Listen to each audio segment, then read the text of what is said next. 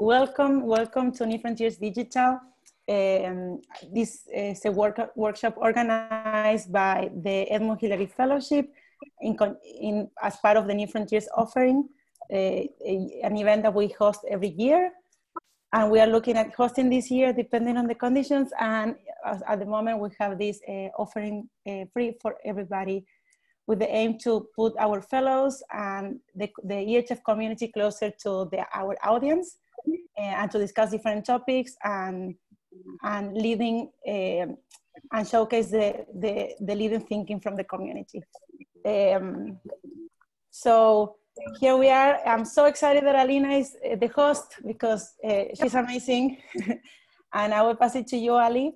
But before that, I just wanted to mention that EHF has applications open at the moment, and it's the last opportunity to access the Global Impact Visa. Applications are open till the 1st of June this year, and it's something that you want to take opportunity, and we'll share more information later on as well and follow up with but head to our website and learn more about EHF. Alina, over to you. Kia ora. Thank you, Paula. So wonderful to be here this evening. This is a topic that is very dear to my heart. How do we not go back to the old normal and redefine new ones? I'm going to hand over to Sonya very soon. But in the meantime, I would like to briefly offer up a poem to set the scene for us this evening. A few of you might have heard this poem before at New Frontiers a couple of years ago. But it seems the one that is called this evening. So I hope you enjoy it. It's called Big World, Small Planet, The Rings. And it's based on a book by Johan Rockström. 75,000 years ago on a high plateau in what will one day become Ethiopia, a woman scans the barren ground for seeds and berries. Tightens furs binding baby to her breast, oblivious that she holds in her hands the future of the human race. On the brink of extinction, humanity's population has dwindled to a mere handful. Perhaps just a few thousand of us remain on the face of the earth. Just a blip in human history, merely a moment in time. It is the story we never hear about how we almost disappeared. Some 10,000 years ago, upon the alluvial plains of Mesopotamia, an aging farmer gazes out across a golden field of barley. The ancient ones speak of a time when food was foraged from the wild, but he has planted with intent. Master of his own destiny, he is blissfully unaware that this very moment in time marks the inception of humanity's ascent. The following millennia will see us at our best and worst, from witch trials, conquests, and slaves to Renaissance art, mathematics, medicine, and the discoveries of space. In 1804, on a filthy wooden floor of a London slum, a young mother unwittingly gives birth to the billionth living member of the human race. 40 years later, her son mops his sodden brow, shoveling coal into the insatiable fiery mouth of a shining new steam engine. Soot black-eyed and bone-broke weary, he is building the future of industry. He is progressing the human race. A 1950s housewife rides shotgun in a 57 Chevrolet Bel Air. Sits proudly beside her husband, who represents the 1/6 of working-age American adults to be employed by the automobile industry at the time. Oblivious to unintended consequences, they are paving freeways across the future. In 2008, from the elevated porch of a longhouse in Borneo, an elder surveys the thick, dark smoke, blanketing a land where forest fires are foreign. The rainforest slash and burn makes way for monocultural palm oil. The fires burn so vast that the collective smoke would account for 30% of global greenhouse gas emissions that year. It is 2020, and we are no longer unaware. No longer averting our eyes from the caged canary that has been lying unmoving for quite some time now. It is 2020, and the earth is submitting her invoices for the streets we have paved with gold, for every monumental blip in human progress, and payment needs to be underwritten by an equally monumental mind shift. It is time for us to step up and respect the boundaries of just how far we can push this planet, become stewards of our collective futures, realize just how much our livelihoods depend on it. We live in a globalized community, a big world on a small planet, where our every flutter of a butterfly wing can either serve to strengthen the hurricane or fuel the winds of change. And like it or not, these days we make our homes in each other's backyards. The Nigerian farmer whose dreams wash away with the soils after every season's floods. The rain no longer soaking the earth. That man is your neighbor. The machete-wielding clear-cutter lives in the Amazon basin next door. Look into the eyes of the Congolese youth risking life and limb in civil conflict to mine the minerals for our mobile phones, and you will find a brother. This is not about sacrifice, but about embracing our full potential. Not about saying no, but about embracing a resounding yes. This is about building the house of humanity with hard hats and steel-toed boots. Traveling the mountain roads of our destiny with guardrails to mark out the cliffs. This is about humanity growing up, moving out of mama's home, learning how to do our own laundry. 100 billion moments of human progress have brought us to this point. 100 billion blips. In late 2017 in Wellington, New Zealand, a woman enters a fertility clinic with bated breath. And 9 months later, scanning the future for some seeds of hope and some berries of change, tightening the sling-binding baby to my breast, I hold one tiny contribution to the future of the human race. In every blink of my daughter's eyes, a blip in history. With every blip, a reminder of a global citizen in the making, already taking notes. Kia ora. Thank you. Thank you. I'm going to now hand over to Sonya Renee Taylor, who is another incredible spoken word artist herself, also an author, speaker, and activist, and founder of the Body Is Not an Apology movement, and also a couple of books now. So yeah, Sonya is an amazing human being who I've known the pleasure to know for a few years now, and I'm going to hand it over to her to talk about not going back to normal. Awesome. Sonya? Thank you so much, Alina. That poem was gorgeous and is such a perfect introduction to this conversation today. It feels so ripe and right for the moment that we're in, and hopefully for what this conversation is going to emerge for us. As Alina said, for those who don't know me, my name is Sonya Renee Taylor. I am the founder and radical executive officer of The Body Is Not an Apology. We are a digital media and education company committed to radical self-love as the foundational tool for personal transformation and global change. And yeah, I want to have this conversation with us about where we are right now in this particular moment in time and how we might move forward through it. And so I think I first want to begin by offering us a chance to share a deep collective cleansing breath together. So I'm just going to invite us to, when you feel ready, to inhale. And then to exhale. And we'll do that one more time to just really allow yourself to bring in all of the energy that is in your space and in our collective space on an inhale.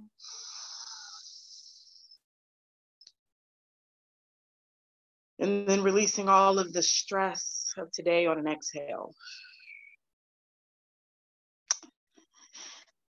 And it's in this breath that I'm reminded of our connectedness. Both in that this breath is what tethers each of us to this particular realm, to this plane that we live in, but also the fact that it is the matter of this breath, the particulates of that breath that live in the reason why we have to put so much distance between us right now, right? In order to be well. And for me, there's just something to reflect on in that, how harm and connection are actually the same source. That the binary of good and bad, us and them, is really just an illusion, a thing that never really existed to begin with. And that we hold the whole of existence inside of us. The entirety of possibility lives inside of us, both the curse and the cure. We've never been one or the other. We've always been all. Each of us is all of us, and all of us is each of us. And that feels important to me for us to remember. And it's also the long-winded way for me to say that I really just want to go to brunch real bad. Like that I want my damn brunch. And I'm mad about the fact that currently I have not had brunch in many, many months. And I want bacon, and I want coffee, and I want a cute dress, and I want mimosas, and I want them in a busy restaurant in an overcrowded city with my attractive friends sitting around me. And I want to complain about how absurdly expensive the bill is. And I want to rage about $22 for brioche French toast. How absurd. That's what I want right now. And I don't know how many of you all can relate to that feeling, but that certainly is what is present for me. And I say all of that to say that I want to go back to normal, right? I want to go back to normal, or at least I thought I did. I thought I wanted to go back to normal. About a month ago, I shared a post on my Instagram account, and it went pretty viral. And somehow, in its virility, it got misattributed to Brene Brown. So much so that they took a picture of her face, and then they put my words over her face and just shared it everywhere. And I was like, wow, that's fascinating. Thanks for folks who've been correcting the misattributed meme. Brene was very gracious in correcting on her social media accounts and platforms, and letting folks know that that was not the accurate attribution. And when she did that, it sent the post back into viral rotation. So now all of a sudden it's back on Viola Davis's page and Robert Wright and all sorts of interesting people. And it's made my page pretty popular in the last few weeks, which is cool. But I say all of that to say that the post was mostly about my own reflection about this desire to return to normal.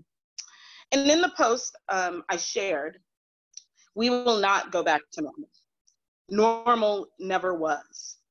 Our pre-corona existence was not normal, other than we normalized greed, inequity, exhaustion, depletion, distraction, confusion, disconnection, rage, hoarding, hate, and lack.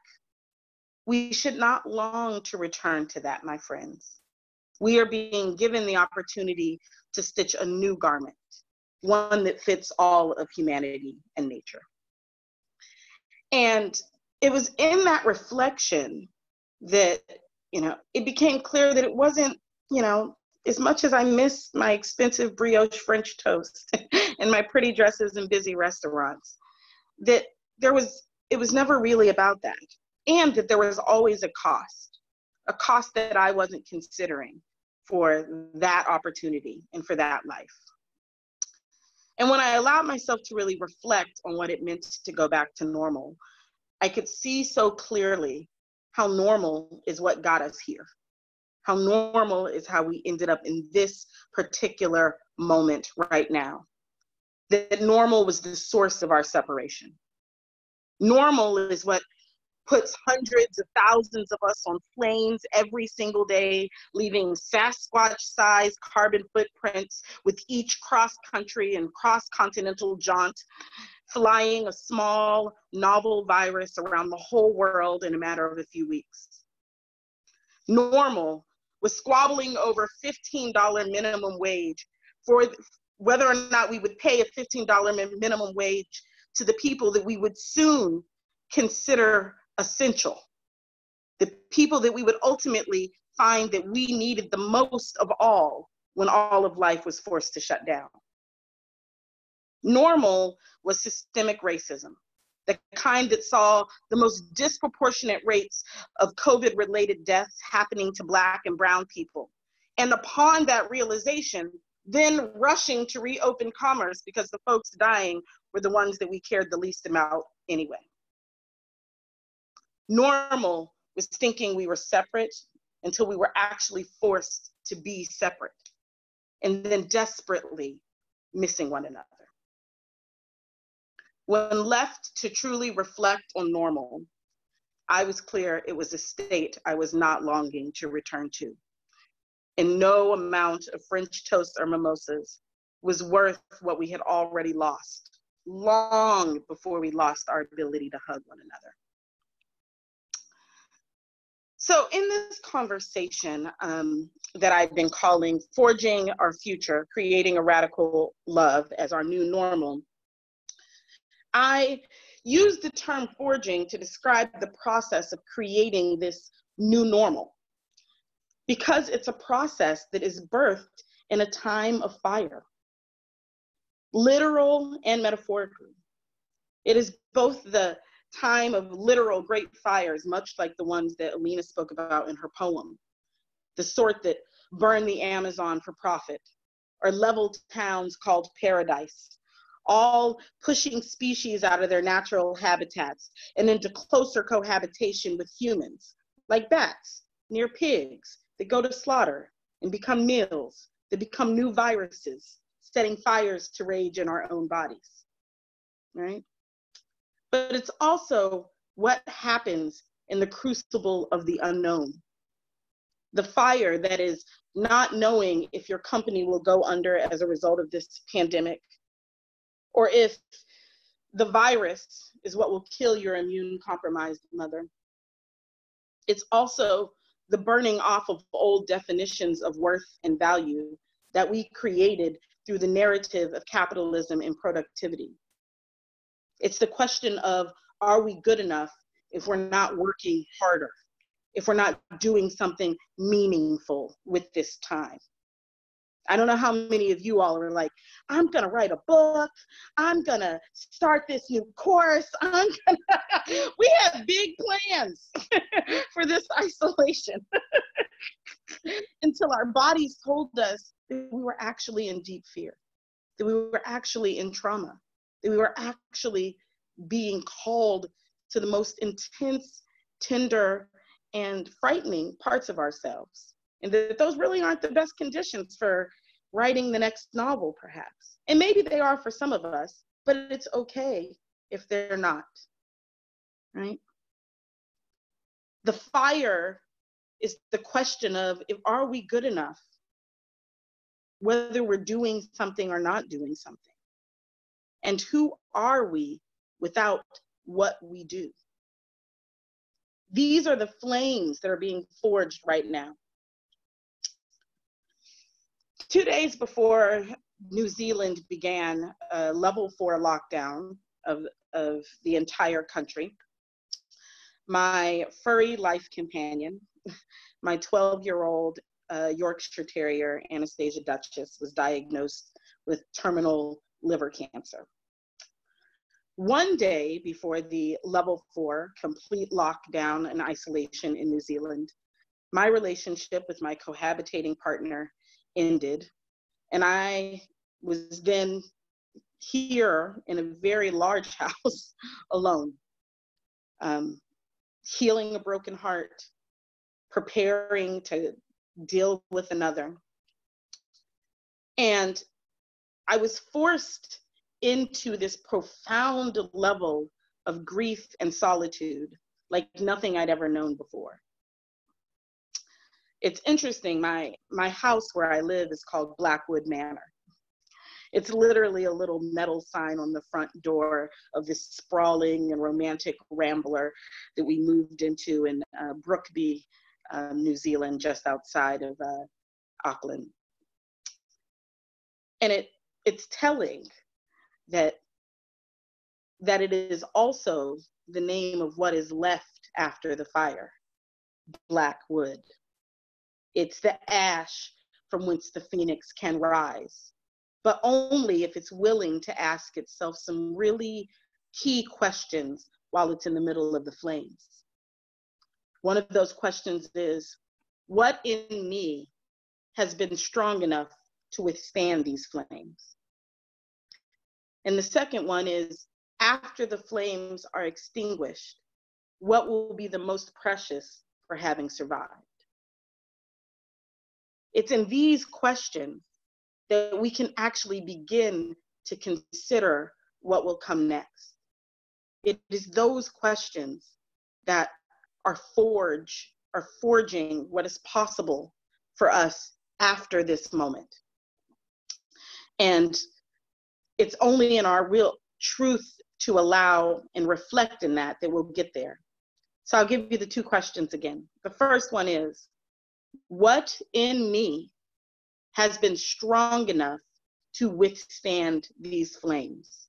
The flames of this present moment, the flames of those fears of trauma and uncertainty, the flames of who am I if I am not my job, if I am not my former definition of myself? Who am I without all of those things? What remains? So it's those questions that I offer to us as a place to begin this question about forging a new future. How do we get to some place, to a moment that is beyond where we were, but lives in the liberatory imagination of what is possible? The other thing, the other way that I phrased this is co-creating radical love as our new normal. And I'm very clear that what is also necessary for this making of a new normal is that it has to be co-created. That what we build alone will never be strong enough to withstand the heat of this moment. Whatever individual thing you think you can do all by yourself will not be sustainable in the context of the world that we're living in right now. It simply cannot be made strong enough. But together, we each get to bring a unique gift, an ingredient for the elixir of survival that will ultimately sustain us. And in order to co-create this new normal, we have to be thinking beyond our individual experience and be willing to consider the collective experience, the one that it is likely that we were not considering before this moment happened. Our lack of consideration for the collective is reflected in our current circumstance. It is reflective in all of the things it takes, like I said, for me to have my $22 brioche French toast and mimosas in a busy restaurant in a crowded city. It was interesting in this moment. I was having a conversation the other day and I told my friend, if you ever wanted to know if God was a woman, I think that this moment has definitively answered that question. In my cosmology, God is indeed a tired Black mother who is just sick of us being mean to our siblings and tearing up her damn house. And she has promptly directed us to get in the damn house and sit our asses down. And each of us has been sent to our proverbial rooms to think about what we did, how we've contributed to the disharmony of this shared home. But to think about it not from a place of guilt or shame, right? We haven't been brought to this moment to be in that place of guilt or shame, which is a very debilitating and stifling place to be. It doesn't actually help us do that forging forward that we're being called to do right now. But we're being summoned to a juncture of collective reflection and accountability. What is the real cost of my convenience? Who suffers for my ease? Whose life have I simply never considered And how has this lack of consideration created harm? The answers to these questions will tell us what it is time to leave behind. It's in those reflections that we can see what wasn't working, what our unique and individual contribution has been to the normal that we do not desire to go back to. These inquiries are how we will identify what we should allow to be consumed in the fire of this global crisis. And that it's in that reflection that we also get to ask, what can we call forward that serves more than just ourselves? What have my higher angels directed me toward in this season? Outside of fear, where are my opportunities to be more generous and expansive? Because we have that. We see that actually every single day when we move beyond all of the, you know, the fear and the uncertainty and the chaos that those things create. We see what our higher angels call forth in these moments.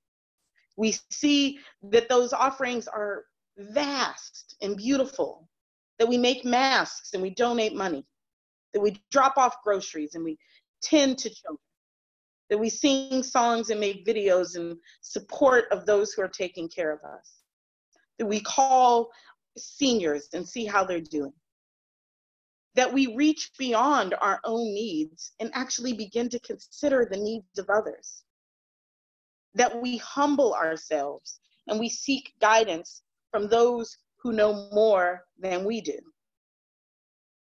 It's in this moment of these raging flames of uncertainty that we are made small in our not knowing, but that we do not see that as a failure, but that we allow ourselves to be led by those who have seen what we cannot. That is how we co-create in this moment, in this dance of giving and receiving, of being the bearer of knowledge and the earnest student, and by making no hierarchy of any of these roles or our places in them. That is how we begin to co-create what it is that we would like to move toward. And the last part of this sort of conversation about this moving toward a new normal is the idea of how we learn to make love normal. Because love is at its core no matter how it gets manifested in your answers, those answers are love. When I ask myself, what is the most precious for having survived? It doesn't matter if it's my connection with my family members, or the tender way in which I now wave to my neighbors from 2 meters apart, or whatever it is, it's love. Whatever it is that you deem that most precious thing that has managed to make its way out of those flames and still be intact, it is a manifestation of love. And so in this process of making love normal, it's really about learning how to hear and trust when love is speaking to and through us. And it's actually the easy part, because once we've done the process of forging, once we've said, what don't I need? What was I clinging to that was of no use to me before? What was I holding on to from ego, fear, guilt, obligation, denial, a sense of better than-ness, whatever that was, that we are willing to release to the flames of this particular season, that burns off, leaving us with what it is that we really deeply want, which is love. So it's through this process of forging and co-creating that we release those things that are not love from the flames of this season. We simply stop holding on to them, and we allow this moment to consume them.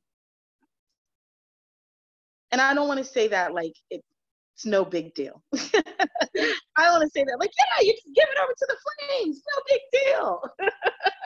No, it is a terrifying prospect. It is terrifying. And it's terrifying because it asks us to hold that which we cannot see or know yet. And there is something about the vastness of possibility that can be utterly terrifying. But the assignment is to simply let ourselves be with the fear until it relieves itself and becomes what lives on the other side, which is love. I have, in the last 2 weeks, been having wild sleeping patterns that don't make any sense to me as a person who has solidly known herself as an 8-hour girl for the entirety of my life. Like, I go to sleep and 8 hours later, I wake up, alarm or no alarm. But now I go to sleep and pretty much around 2 a.m., I'm summoned awake. And then at 4 a.m., I'm summoned awake. And then right before sunrise, every day I'm summoned awake. And the other night I was directed, and I don't even argue with who's given the directions at this point. I just kind of listen. And I was directed to get up at 2 o'clock in the morning and to drive to Piha Beach. And if you all don't know, Piha is on the west coast of Auckland, and it is wild seas, just wild, aggressive, roiling, crashing waves and giant black rocks and black sand expanse. And it is, yes, beautiful and wild is the perfect way to describe it. Except if you're there at 3 o'clock in the morning, in which case it's just fucking terrifying. Pure, unadulterated terror. And I was being told to submit to this terror, to go to the beach and to walk out into the vast and unfathomable darkness and to be with what was present there. And I described it to myself. I said it was like staring in the face of God. The enormity, the expansiveness, the intensity. And I just wept. But what also lived on the other side of that, once the terror burned off, was this profound sense of connection to all that is. That whatever it is that saw fit to create that ocean, to create each granule of black sand, to create those mountainous rocks that I stood between, also saw fit to create a me. And that just as all of those elements in that terrifying and awesome beauty were necessary for this world to continue, it is necessary for me as well.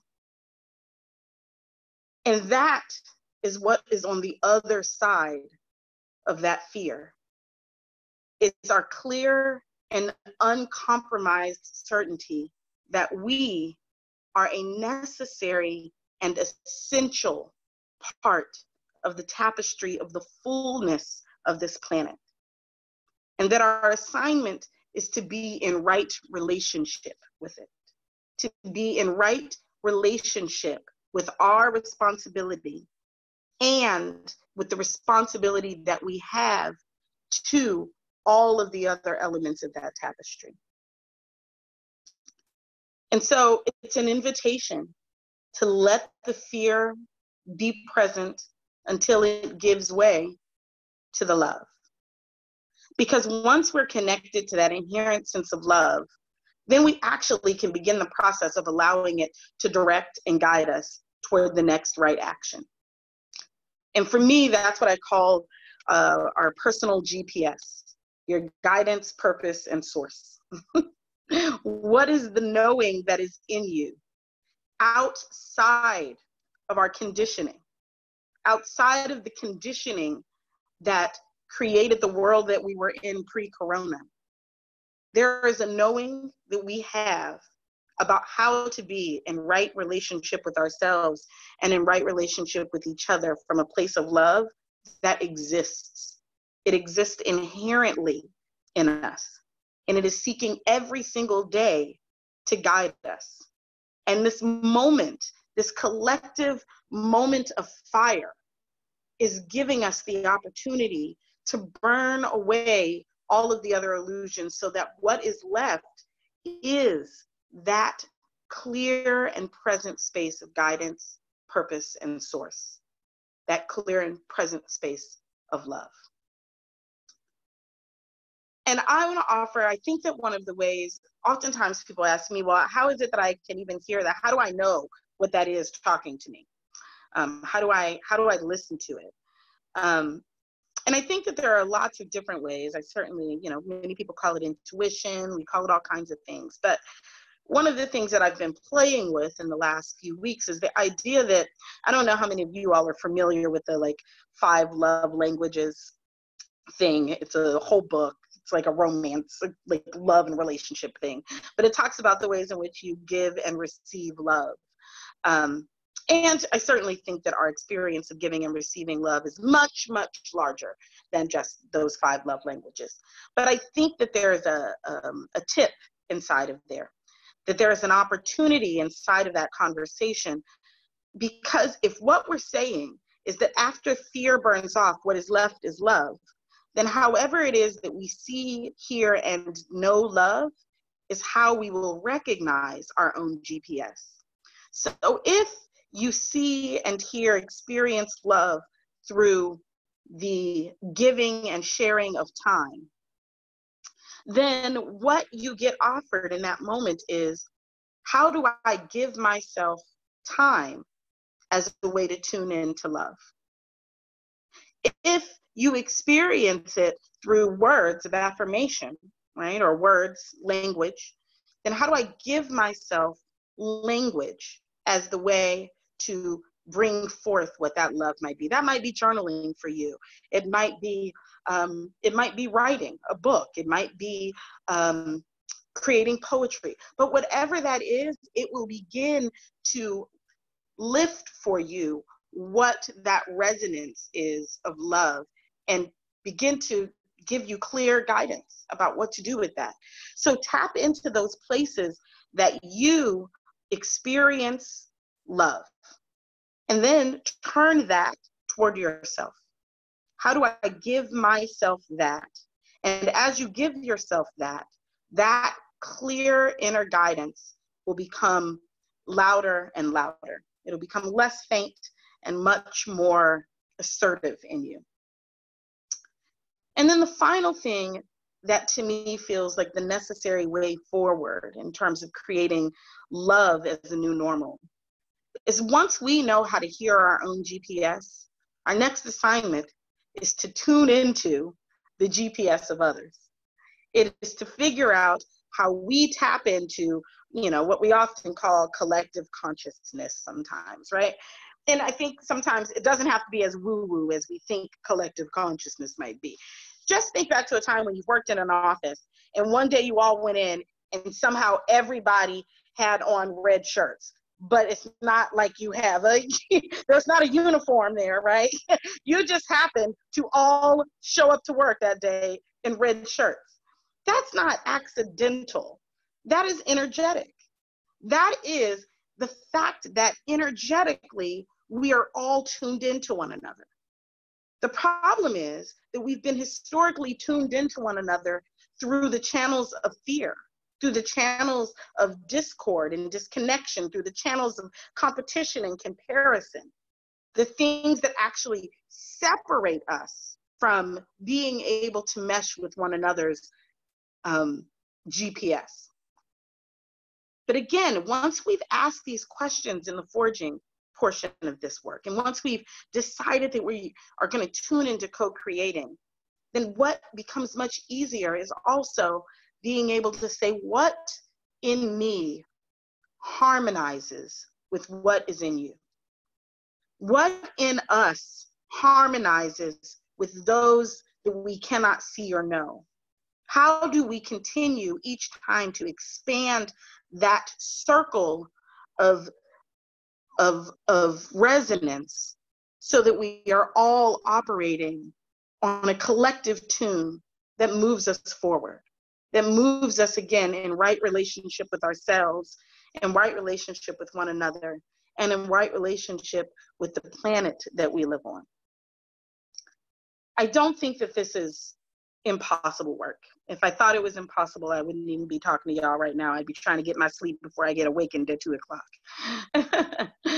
What I am certain is that we are being given an opportunity. We are being given an opportunity to think about what it is that no longer serves us, and to step into that great expanse that is terrifyingly beautiful, and that on the other side, inevitably, can only lead us, if we should so choose, to a greater experience of love. Thank you all so much for sharing and letting me share these ideas with you all. I am going to turn it over to Alina, who's going to facilitate a bit of a Q&A for us during this time. Yeah, absolutely. That was just fantastic, Sonya. Beautiful kōrero there, and some really, really great metaphors. I love the one of us each being sent to our rooms to think about what we've done. That is brilliant. I've seen quite a few questions coming through on the chat window and also the Q&A box. So Mohammed has a question. What do you think are the key moves that can be done now to support the few billion people who are struggling beyond belief? So I think the question there is those who are perhaps in a much less comfortable situation than some of us are. Yeah, I think that's who we need to connect with, right? Like, that's the places where we direct our energy. And I think that's one of the things that sometimes we do, that is because it's comfortable, because it's easy, right? Like we go to our neighbor because our neighbor we can see, we can touch, we can feel, and it feels harder to reach to the furthest parts. But I think we're being asked in this moment to try to reach to the furthest parts, to the places where there is real struggle, and to reach out and say, how can I support?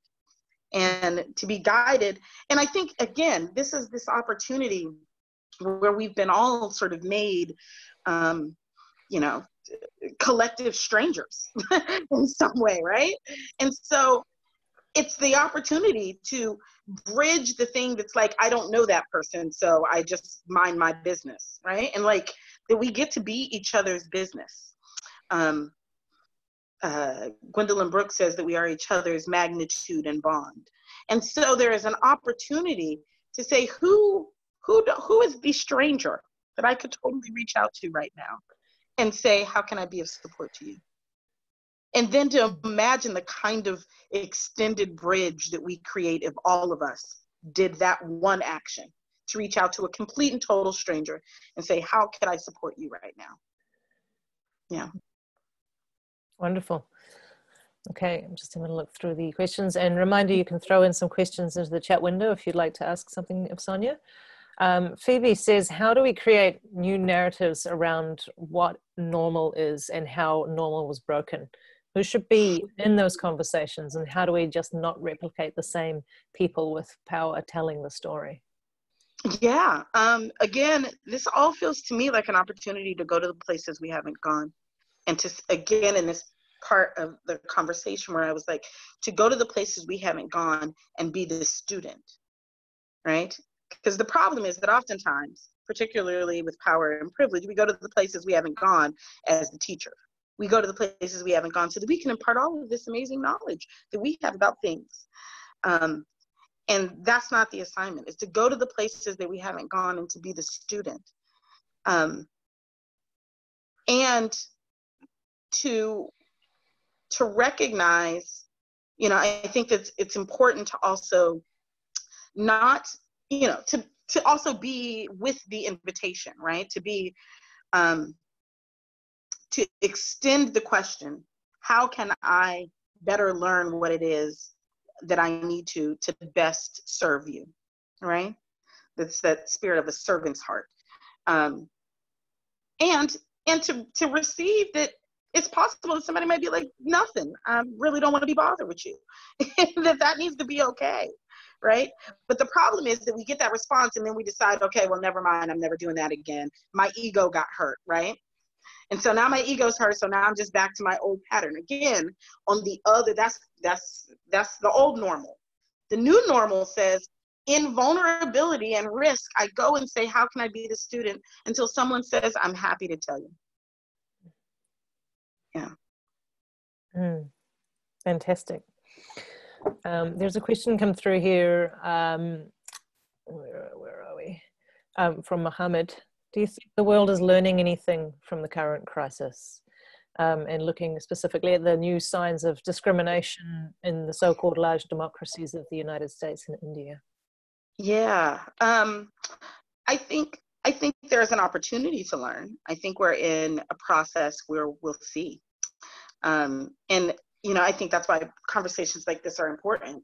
And it's important that this conversation continues to get more and more expanded to, you know, like I said, to other places. But it's also important, I think, for us, again, I'm a firm believer that it is it is our individual that creates our collective. The collective is not some amorphous blob of, you know, unknown beings. It's you, plus you, plus you, plus you, plus you, plus you, until we make up the 8 billion folks that are on this planet. And so every time we take different action, we create the possibility of collective shift. And so, yes, we can learn if we, as individuals, are actually willing to come to this with beginner's eyes, to not be like, oh, I got this, master. I already know the, you know, the massive, you know, I certainly thought I went into this time, you know, let's say 4 days before the lockdown. 4 days before the lockdown, I was like, oh, I got it good. And, you know, I'm locked down in this comfy, giant, sprawling house. I got $1 bazillion worth of groceries. This is going to be a cakewalk. And then the universe was like, hold my beer. And so each of us is being given an opportunity to really explore what it is we thought we knew that we don't know. And then to share that. Here's what I thought I knew that I didn't know. Because it's in our sharing that we spread the idea that it's okay to look at that. And then someone else is like, oh, well, let me look at what I thought I knew that I didn't actually know. And then that's the contagious part. That's how we shift consciousness. Okay. I've got a question from Sri Lata here. Is it enough to prepare, embrace, adapt, reflect, equip, and survive? Will we be able to co-create a new normal that can fit us all? I believe that we can do whatever it is we decide we can do. And that's really, you know, that the boundaries of what is possible are the boundaries of what we believe is possible. And will there be people who don't believe it's possible? Absolutely. We see them. They're with guns on state house steps, you know, like protesting for the right to die from a virus, right? Like that's literally what's happening, right? But also that's also because their entire sense of identity and self-worth is created in the context of the old normal, right?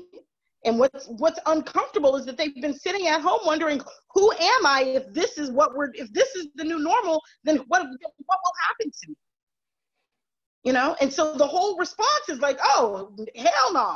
I'm gonna get my gun and y'all gonna let me go back to my old sense of self, because that at least I know, right? And so we have the opportunity to simply choose a different pathway and to continue to bring others along who would like to come along.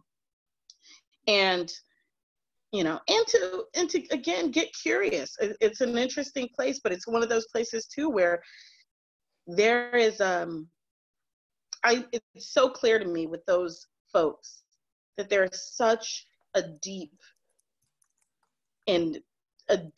sense of terror, right? And the place where that fear is just congealed and holding on.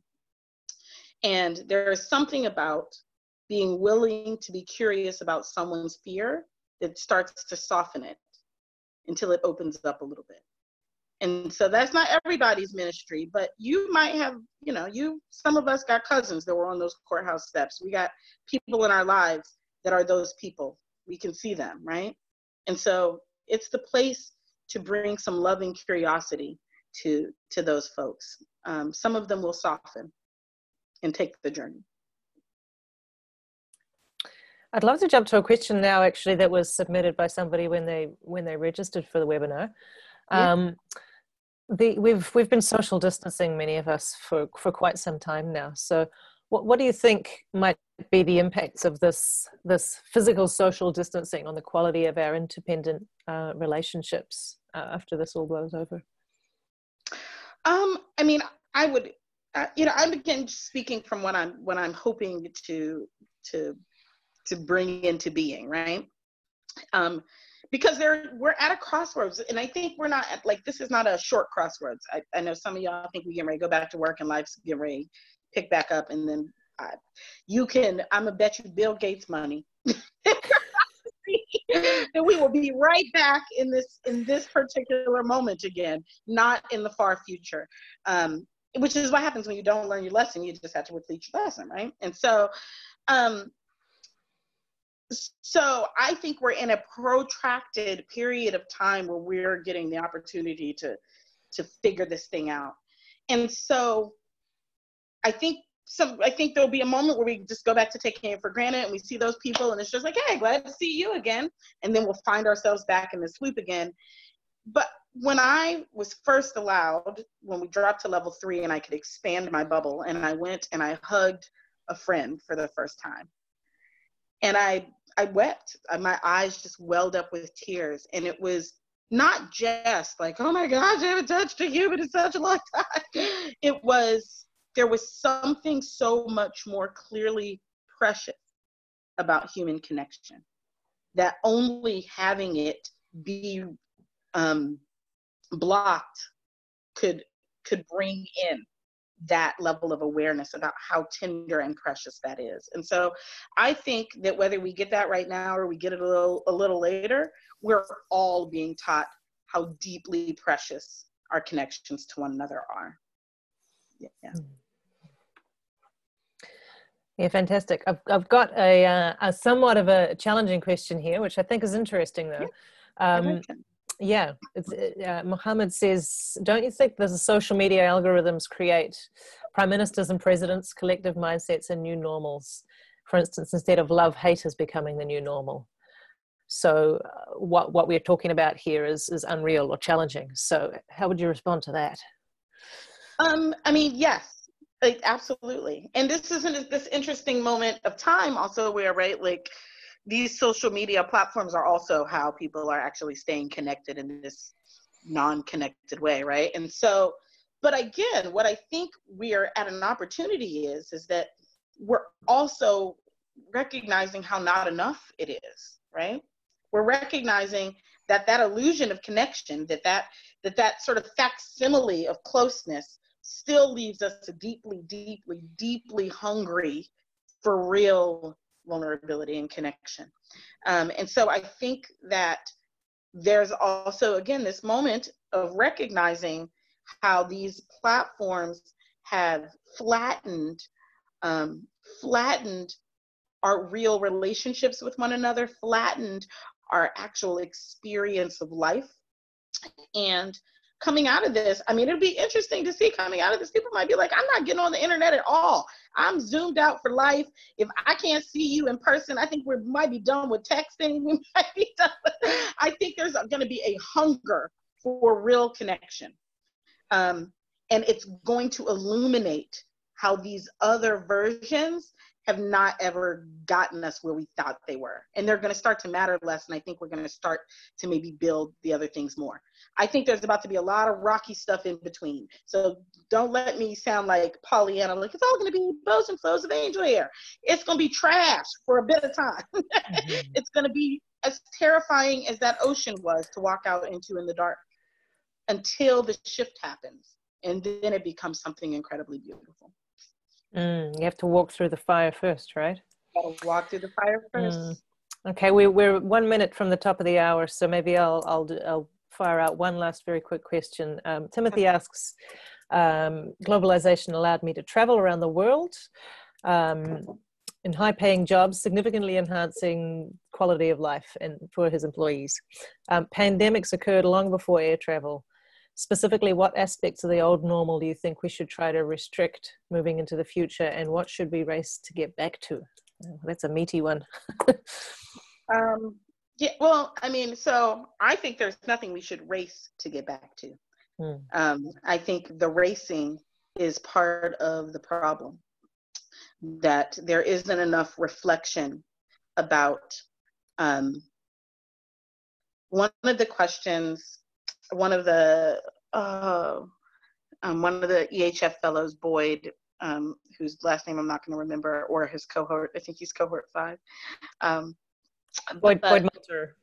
Yes. Boyd Moulter, he's cohort 3. Cohort 3. And Boyd once said, when I create, he's a tech geek, like I think he made Sega Genesis or something. Like super tech geek. But he said, when I create, I try to think about what is the impact of my impact's impact. Like, what is the thing that I am making now? What is its impact in 25 years, right? What is its impact in 100 years? To try to be, indigenous wisdom says that when we heal 7 generations in front of us and 7 generations behind, right? And so if that is the impact that we have in our own individual lives, then racing is not what gets us clear about what heals 7 generations forward and 7 generations back. And so there are, again, like I said, what is the cost of my ease? What is the cost of my convenience? What is the cost of I too traveled around the world on planes and met people and had amazing experiences. And the question is, at what expense? And that is what we have to sit with. And so when we're racing, we skip that part. We skip the what at what expense. And so I really think it's an opportunity right now for us to get really slow and intentional, that there's an opportunity. We are obviously incredibly brilliant beings, like massive, brilliant beings, which means that we have the ability to create things that do less harm and still give us amazing benefits. It's the time to start innovating in that way right now. Yeah. So many amazing nuggets of thought and probing questions, I think, for us to think about there. I think we'll wrap it up here, as we have gone slightly over time. But yes, thank you all for joining us this evening. Is there anything else you wanted to add, Paula? I see you've put a survey form in the chat window that we'd love for people to fill out. Will you email that out as well? Yes, thank you so much, Sonia and Ali. I will follow up with the recording of the session. We'll be uploading that on our YouTube playlist, but it's also available on Facebook because we are live. Applications for Cohort 8 close on the 1st of June. Last opportunity to access the Global Impact Visa. You don't want to miss out. Head to our website to learn more. And I will be sending the feedback form. It's already in the chat window, but we'll be sending it over email. Thank you so much for joining us today. Sonya, you are amazing. Alina, you are incredible. I'm so happy to be surrounded by you, powerful Wahine, amazing woman. And thank you so much, everybody, for joining. Ali, over to you, Sonya. Yeah, thank you all so much. I so deeply appreciate you being here and letting me share my ideas. And I look forward to, if you want to connect with me online, I'm on Instagram, Sonya Renee Taylor. And you can also check out The Body Is Not an Apology at thebodyisnotanapology.com or on all the platforms. Alina, how can folks find you and your work? Yeah, thank you, Sonya. You can find me at myname.com, so alinasigfried.com. And I am a storyteller and narrative strategist as well as being a poet. So this is all up my jam right now. How do we make the new normal? Thank you all so much. Wonderful to have you all here, and enjoy your day. Go well. Thank you. Thank you.